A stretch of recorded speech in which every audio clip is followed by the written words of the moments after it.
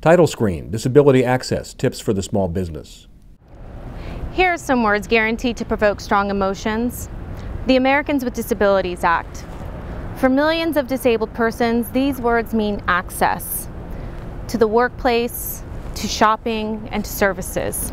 But for some business owners, the Americans with Disabilities Act means fear about expensive lawsuits and remodeling projects if their businesses are not in compliance with regulations. A woman in a wheelchair approaches business's outside door. A blind woman crosses the street. The ADA has been the law of the land for more than 20 years now, and yet many businesses are still not fully accessible to the disabled. Those business owners are missing a marketing opportunity and making themselves vulnerable to lawsuits. By some measures, 1 in 7 Americans have some form of disability. There are 14 million people in the U.S. who get around with wheelchairs, walkers, guide dogs, or canes. People with disabilities like to frequent businesses that have easy access. In short, providing access means generating more business. Speaker Rachel Stewart is in a wheelchair. A lot of times doors are heavy, and so I can't open them myself, or if they don't have a way to grasp onto the door, then I have a difficult time opening the door as well. And a lot of times I'll just either sit outside and wait for somebody to walk by. Hopefully it's a busy street, or if it's not, I'll just go and pass up the next and go to the next shop. A woman in a wheelchair and a blind woman navigate a deli and order lunch. But while business owners typically have a lot to say when they've been hit with an ADA lawsuit, here's something we've never heard. My business is in compliance. Fortunately, there are relatively simple and inexpensive steps that you can take to improve accessibility and diminish your risk of being targeted with a lawsuit. Speaker Tom Dubrow is a certified access specialist. Some things cost very little. For example, the door closures can be modified for as little as $100 to bring them into ADA compliance. One crucial first step that you should take is to hire a Certified Access Specialist, or CASP. You have legal protections if you work with a CASP to identify and correct disability access violations.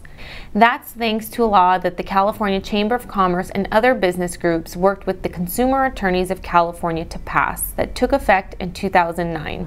For the next few minutes, we'll take a look at a few violations that are easily found and easily fixed with the help of a certified access specialist.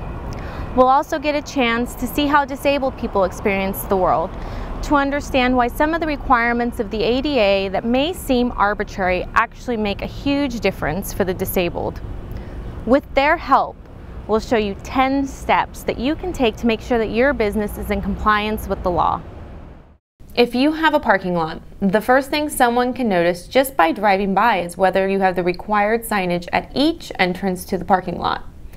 Not only is the absence of signage a violation, it's also a pretty strong indicator that there has been little effort made to address any architectural barriers in the building.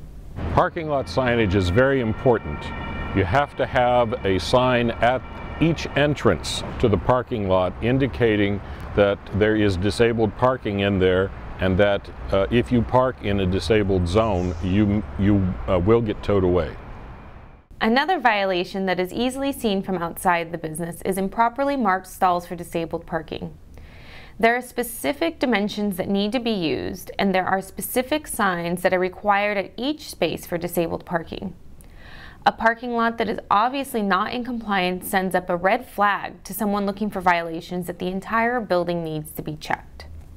For the accessible spaces, for me it's important to have what's called a van accessible space, so meaning the cross hatchings are wide enough to be able to allow enough space for me to lower my ramp and then exit the vehicle. And then it's also, if it's not properly marked and if it's hard to tell, if there's not a really big sign out, then a lot of times people will just park in them who don't have the disabled placard, and then that makes it really difficult for me, and I might have to go to a different store if there's no parking for me that will allow me to lower the ramp and exit my vehicle. At one time, raised ramps from the parking lot to the walkway were acceptable. That's no longer the case. But if you still have a raised ramp, it's easily seen by someone who knows what to look for. Raised ramps at one time were commonly used they often extended into the access aisle. They cannot extend into the access aisle at all. The access aisle must be flat within 2% measured in any direction for the entire width and length of the access aisle. A woman in a wheelchair approaches a building entrance that is inaccessible. A CASP points out a building entrance that violates ADA regulations. You're not required to have a level area at the entrance to your building, but there can't be a step more than ½ an inch high. Any higher and it will be a barrier to wheelchairs. I won't even be able to get up over that step. Even though it is a power wheelchair, I have a bolt that sticks down that will prevent me from being able to get into the business if the step up is more than ½ an inch. And I've gotten stuck quite a few times of not being able to get into restaurants or businesses if the step up is over ½ an inch. Any entrance to your building from the outside that has a door that opens out is required to have enough maneuvering room for someone in a wheelchair to be able to use it. Even if the door is light enough for me to open and it has a handle that I can grab onto, if there's not enough room on either side of the door for me to be able to back up and keep pulling the door open and then be able to enter the door, then I can't get in still. So it's also important to have enough room on either side of the door to be able to maneuver. If the entrance to your building is not at the same level as the parking lot and you have only stairs to reach the building, that's a sure sign of non-compliance. You need a ramp that meets the requirements for width, length, maximum slope, and handrails. A person approaching a building where there's only stairs to gain entrance is obviously barred from entering that building. Ramps would be required under those circumstances to provide a way for a person in a wheelchair to gain access to the entrance of the building. This may seem obvious, but still, not all buildings are in compliance.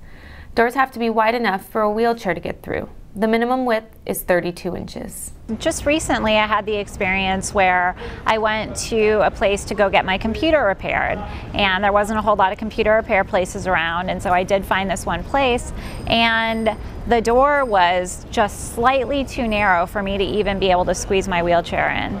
So the store owner came and met me outside to be able to do the business outside, but it was just really a weird, frustrating, kind of embarrassing situation of here I am outside their business. People in wheelchairs must conduct business while seated, of course, so you're required to have counter space available that is low enough to be accessible. Usually that requires a contractor to come in, a carpenter, and actually remove a small section of the counter and lower it. That can run anywhere from $500 to $1,000. However, consider that a person using a wheelchair for mobility really needs that access space in order to deal face-to-face with the person on the other side. A CASP shows areas of a restroom where proper measurements are required. Restrooms have a list of specific requirements that must be met to accommodate the needs of people with a range of disabilities. Of course, there needs to be a stall with enough space for a wheelchair, but there are also requirements regarding the placements of toilet flush controls, paper dispensers, mirrors, and grab bars. If you're able-bodied, some of these requirements will seem nitpicky, but they make a world of difference to someone who has a disability. I think a lot of people don't realize that there are a lot of different variation in how high a toilet is, and I need a toilet that's a lot higher that can make it a lot easier for me to transfer onto. And if it's not high enough, a lot of times I can't use it at all. So that's really frustrating, and I find that I encounter very low toilets quite a lot. And the other thing is, a lot of times, even if I am able to make it onto the toilet, the paper dispenser is way too high for me to reach it, or way too far away for me to reach it, which is just embarrassing. Rounding out our top 10 list of compliance issues, all doors must have a kick plate on the bottom of the push side of the door. Adding kick plates is actually very inexpensive. It can be as little as $25 to $50. A woman in a wheelchair approaches a business entrance that is inaccessible and rolls away. A blind woman crosses the street. There are compelling reasons to bring your business in compliance with ADA requirements. It'll prevent lawsuits, sure, but it's also good for business beyond being good for your disabled customers.